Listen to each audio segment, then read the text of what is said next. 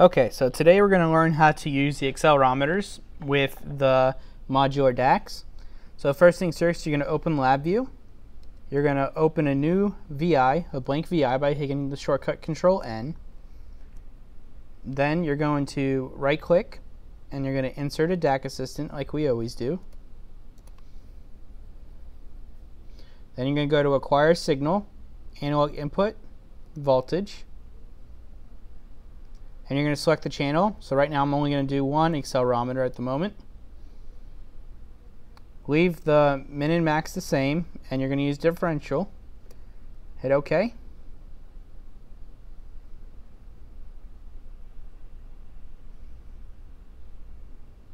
Then you're going to create controls for your rate, your number of samples, and then also your timeout in seconds.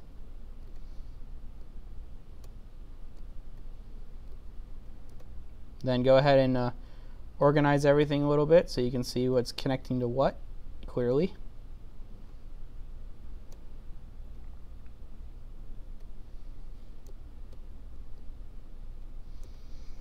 And then the output of this, we're going to go ahead and just create a plot for voltage. So I'm going to go ahead and put in raw accelerometer.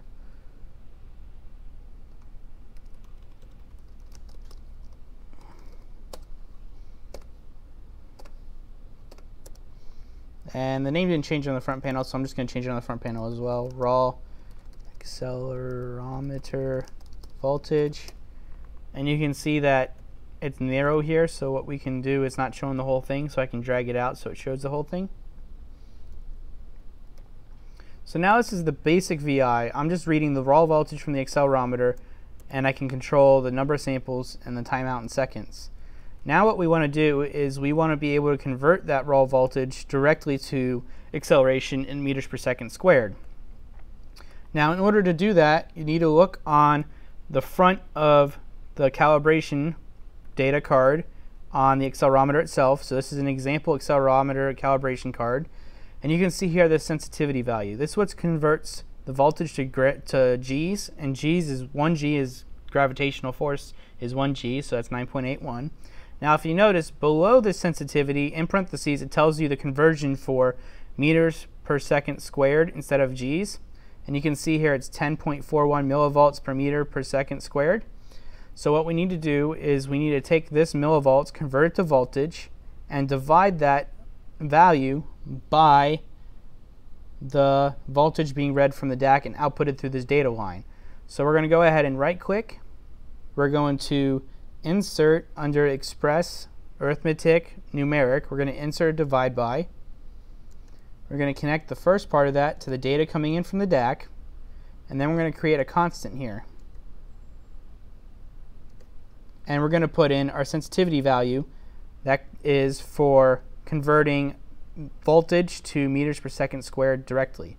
So what I'm going to do is go ahead and put in this 10.41.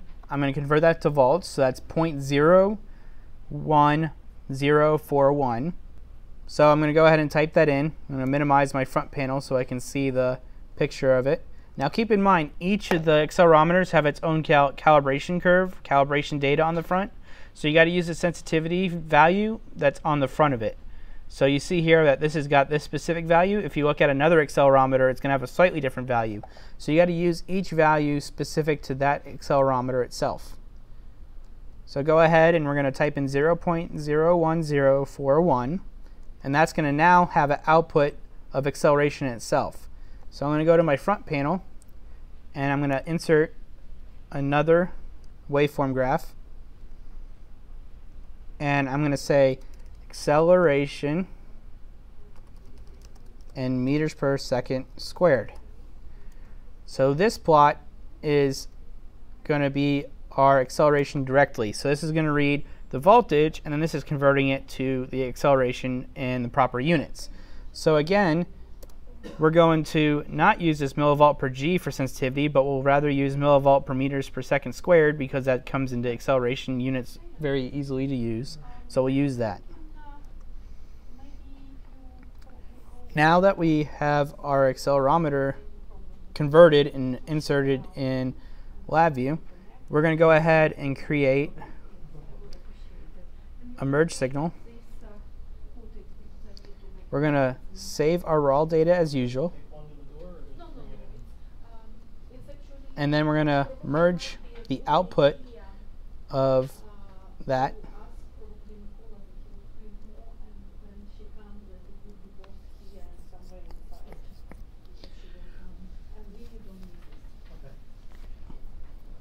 So now that we converted it, we're going to go ahead and merge the signals together. We're going to save our raw data just in case something happens. And then we're going to save our actual acceleration data.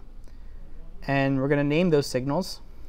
So we're going to go ahead and stick in, I'm going to make the block diagram a full view. We're going to go ahead and insert our set attributes so we can set the attributes of it. And we need signal name and index. So we're going to create a constant for the name, create a constant for the index. So the first channel is going to be our accelerometer, so we can say raw, or the first channel is 0, and the name of that is going to be raw accelerometer voltage. And we're going to connect our output of our merge to it. And then we're going to go ahead and copy this and paste it for our second channel. And then we're going to name this channel 1, and we're going to say it's going to be acceleration and meters per second squared, so we know what units. Then we're going to go ahead and insert our right to measurements file.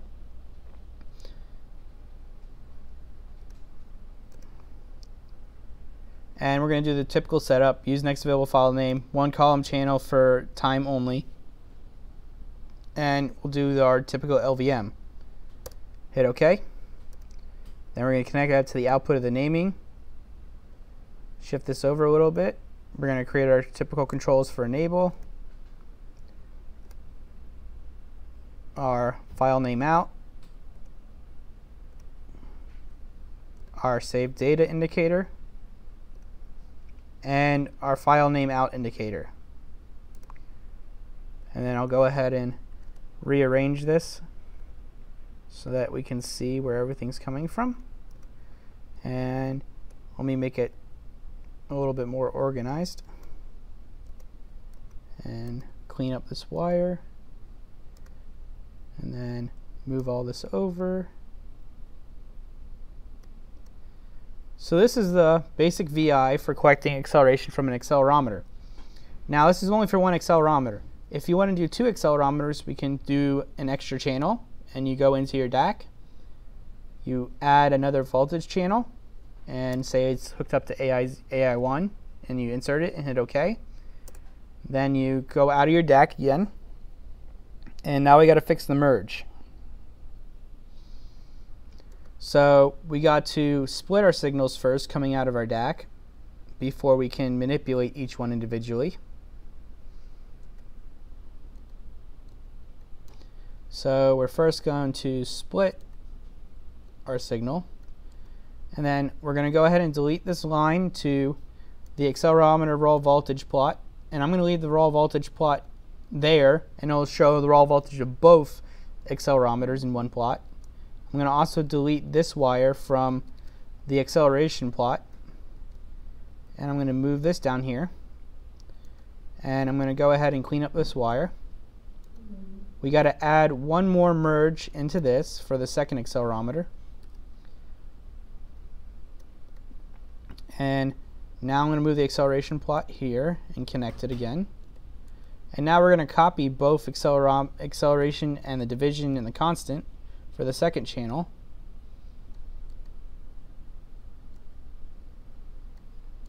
And then let me reorganize this so we can see everything better.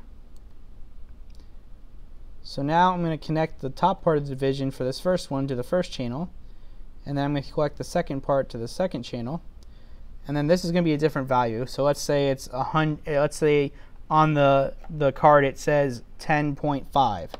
So I'm going to make it, instead of 0.4, I'm going to say 0.5. And now I'm going to hit Control B to get rid of all the broken cables. I'll move the acceleration plot up here so I'm able to see everything better. And then I'll move this stuff up a little bit to reorganize it and make it neater. And go ahead and clean up this wire for acceleration and move acceleration up a little bit. And I'll put this acceleration down here. I'll go ahead and clean up this wire. So to clean up a wire, you can select that individual wire and hit clean, and it will make it nice and neat. And then the final thing I'm going to do is connect the second acceleration into our merge signal. So now the way that the signals work is we're getting both raw signals in, and then we have our corrected acceleration in meters per second here, and then we have our second acceleration in meters per second here. So now we can go to our front panel, reorganize it,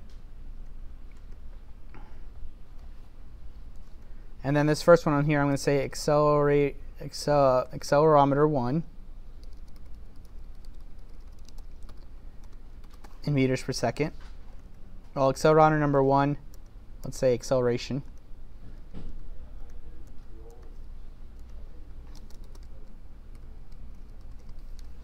And then I'm just going to copy this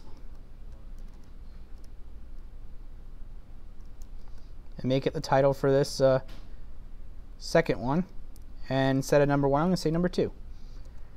And if I make the front panel a full view, I can go ahead and move this right here, and then move the raw acceleration voltage to the right here a little bit, and move my controls.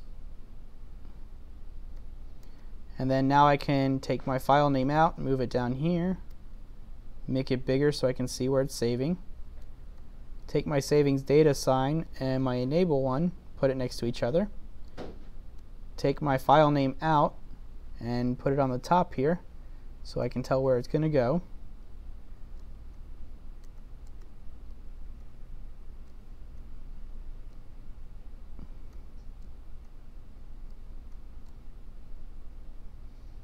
And I have my front panel all set up now. So now I just got to finish naming the signals in our block diagram. So now what we have here is we have our 2 signal channels of accelerometer voltage coming in first. Then we have accelerometer 1 acceleration and accelerometer 2 acceleration.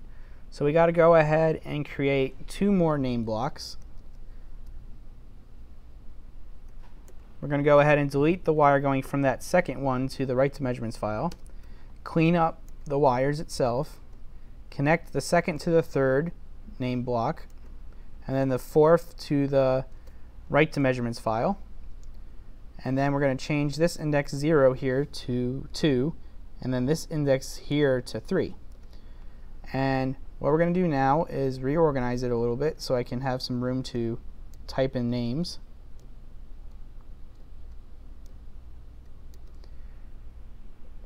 Move my right to measurements file over here and move this over here. Clean up this wire.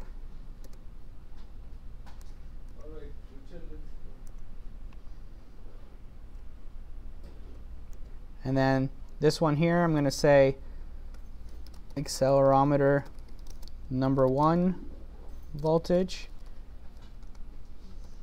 And then here I'm going to say accelerometer number 2 voltage, and then accelerometer number 1 acceleration, meters per second squared, and then here accelerometer number 2 acceleration and meters per second squared. So now I have defined everything I need to collect 2 separate channels of acceleration and save all that data in one right to measurements file with naming the columns of each of them to know what's going on. And you can see the front panel has also been completed and up to date. So this is how you set up LabView to work with 2 accelerometers that we're using in the lab with the modular DAC, and that is it. So you can go ahead and save the file if you want on your desktop.